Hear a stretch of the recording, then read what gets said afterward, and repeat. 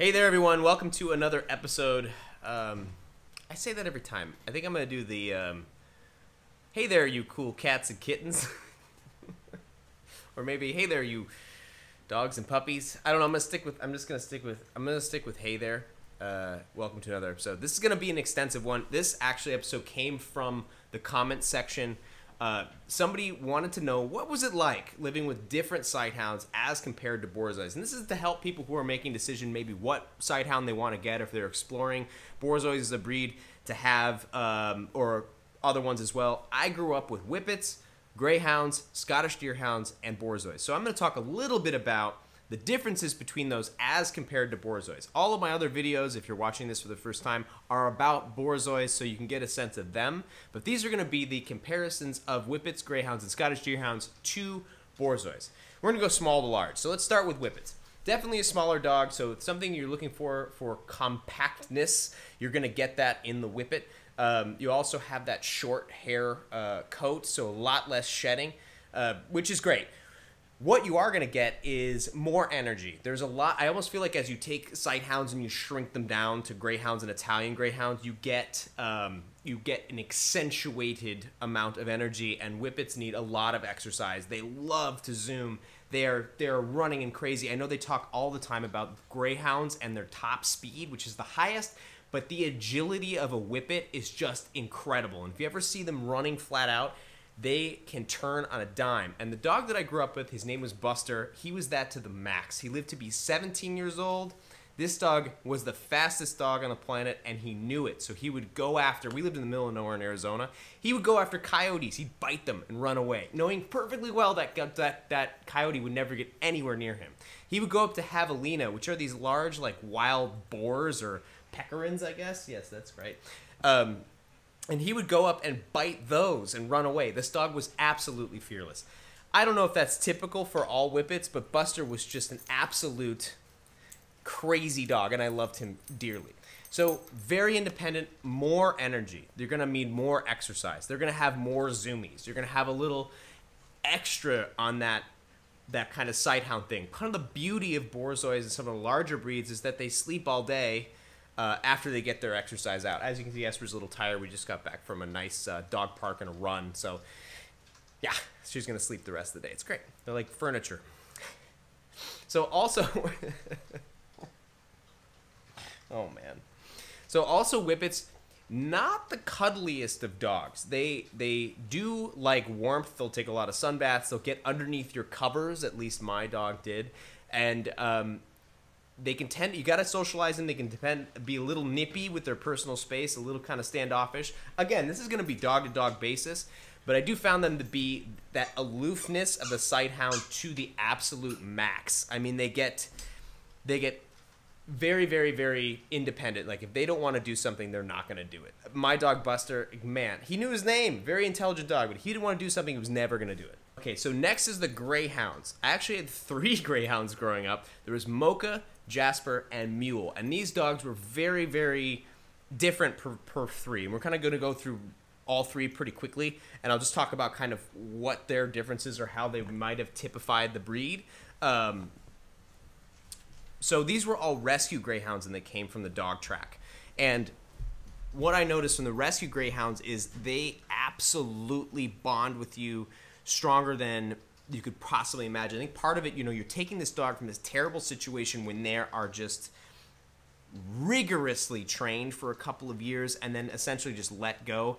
They have bad teeth. There's a lot of things you got to deal with if you rescue a greyhound. That's a whole nother separate set of videos. But incredible dogs, incredibly loyal and friendly. So again, we can already see compared to the whippets, they're going to be a little bit more bonded to you as a person. They're a little bit more in tune with you, and they're going to listen a little bit more. You're still going to get your sighthound stuff where they are extremely independent. You can't be off leashes. And I've also found that as rescue greyhounds, you're either going to get 1 of 2 types. They're going to be the one type of dog that is a race dog that wants to race for the rest of its life, and it's going to have the zoomies like crazy. Or the other side of it is the dog that got enough racing when it was in the track that it never wants to run again. And you'll find, and we had all three of these. So Mocha was the first one. She absolutely every day would go out on the lawn and run figure eights. That's like their practice track. So she would just run figure eights for like 35 minutes just to burn herself out. She was a muscle machine. She looked like a failed steroid experiment. She was incredible. Very loyal. Didn't really know how to integrate to families early on. It took a while for her to warm up. But a very friendly dog, very amazing dog. So the next one was Jasper. Jasper's kind of middle of the round. Run a little bit, you know, come back and sleep. Again, compared to the Borzoi, probably about the same amount of exercise needed. Again, a little bit more compact. Then we had Mule. That was the dog who literally, I don't think I ever saw him run. I think he associated the track with such negativity that he just never wanted to run again. It was really kind of depressing. So I think that's the gamut of greyhounds. Look at Esther in the bush back there. Come here, Esther, come here. Good girl. I got my co-anchor back. Recall is really important with greyhounds, especially if you're getting from the track. They're 2-3 years old. They probably had a really terrible name or a number for many of years. So you got to be careful if you're training a rescue greyhound. This is probably not relevant to this video. That you really need to work on a lot of stuff, a lot of socialization, especially right when you get them. So the next one is Scottish Deerhounds. Scottish Deerhounds are a little different. They look a little different. They look a little bit like gigantic gray terriers. And one thing I will say going back through, whippets, greyhounds, borzois are not guard dogs. They are not guard dogs. Whippets might bark a little bit more than the rest of them. Greyhounds couldn't care less. Borzois will probably let burglars into your house. They are not guard dogs. They're not great protection dogs. They might be alert dogs at the most. Scottish Deerhounds, though, you start to get a little bit of a different attitude. We had 4 Scottish Deerhounds. We had Ruggles, Tessa, Malcolm, and Argus. And the first dog, Tessa, was an absolute queen. She was a complete dog. You know, sometimes you just meet just absolutely special dogs like Esper. That just get it. They get their humans. They're extremely smart. Their exercise level less than the Borzoi. They are lumps, to say that. They will run for 10 minutes and then that's the end of it. Big powerful animals don't necessarily use it as much as the Borzois do. Different coat, kind of a waxy, wiry fur. Don't shed as much as the Borzoi.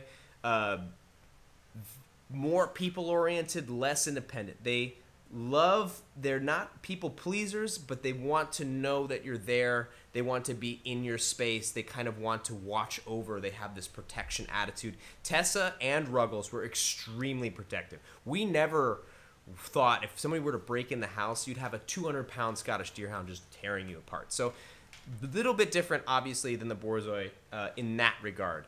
Energy level a little less. I would say comparatively, a Scottish Deerhound might be even a better like apartment dog than even the Borzois can be because of their temperament. You're still gonna have to exercise them. You're still gonna have to have them on a leash. They have a little bit of that sighthound thing. They are a little bit more independent, but they are a little bit more people oriented and a little bit more. They just want to be around you more. That's the only way I can put it. They're very, very interesting dogs. And they look like they need a little Scottish hat and they should live in a lighthouse. So, very cool. The other 2 Scottish Deerhounds we had, Argus and Malcolm, they were father and son. They were a little weird. I think that with any breed, you can get a quirky dog. They were kind of just like these goofball, like absolute, utter goofballs to the point where you don't know if that's a nervous tick or if he's doing that on purpose.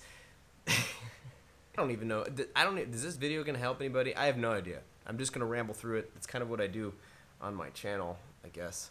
Keep the suggestions coming. Obviously, this is great. Any specific questions, stuff that I didn't cover because I just kind of rambled about these specific breeds, just throw in the comments and I'll answer it as best I can. Again, this is just my anecdotal experience having been raised with all of these types of beasts.